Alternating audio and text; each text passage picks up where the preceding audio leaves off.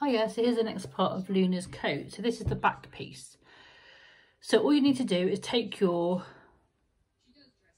back piece, fold it in half.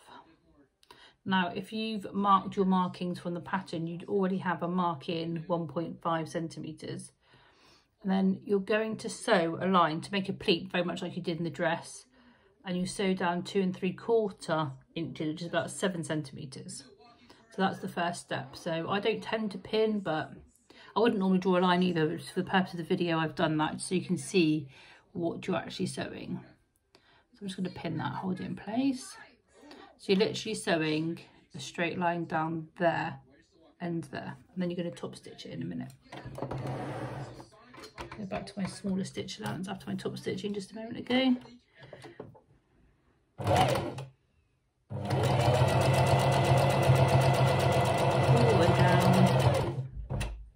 Bottom.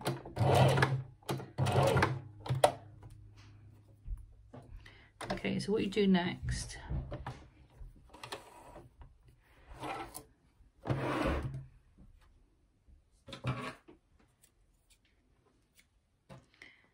is you need to press that out, creating a pleat.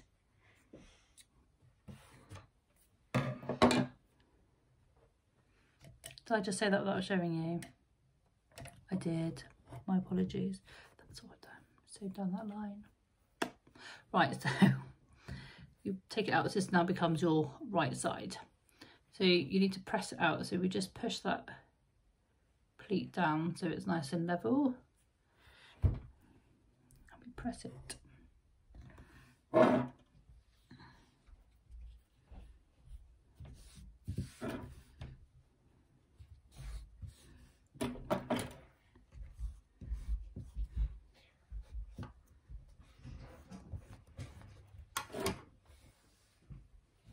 So remembering that this is now the right side,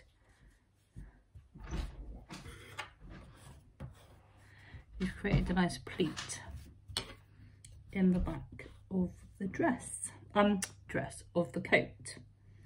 So on the correct side then you need to basically top stitch just in from the edge, and then when you get down to here you need to kind of come into a point and then come back out and go back up the other side.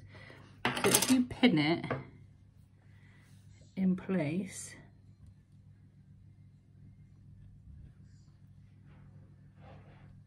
normally you can finger fill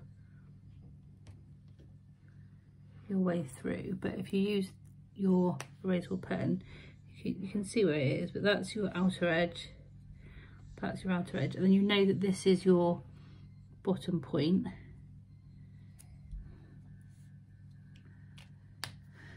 So you're going to come down and then sew an angle down to that blue point, keep your needle in and do a pivot turn to come back up and sew up this other side.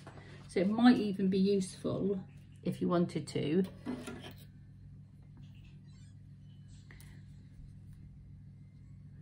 draw a line on the edge of your pleat, so all this comes up afterwards, like that, and a little guide down like that and like that, just so just inside of this blue line that you've created, and that will give you a nice guide until you get used to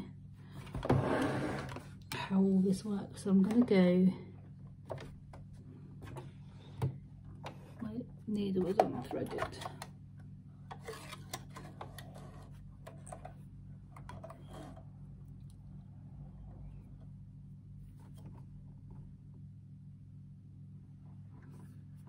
There we are. Right, so I'm going to put my needle into that fold, just give it a stitch.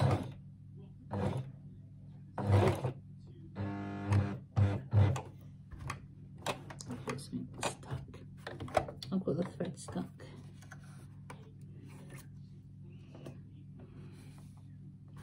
Not far enough down. Oh, it was tangled underneath, that's why. Right, let's just untangle that little, you see. You can see how these things happen.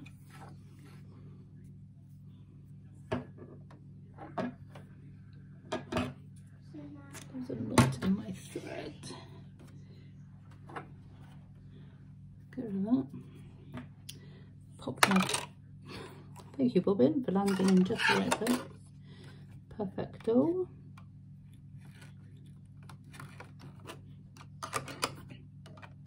Right, start that again. Right. But when you do the pocket, line it up, get it just right. So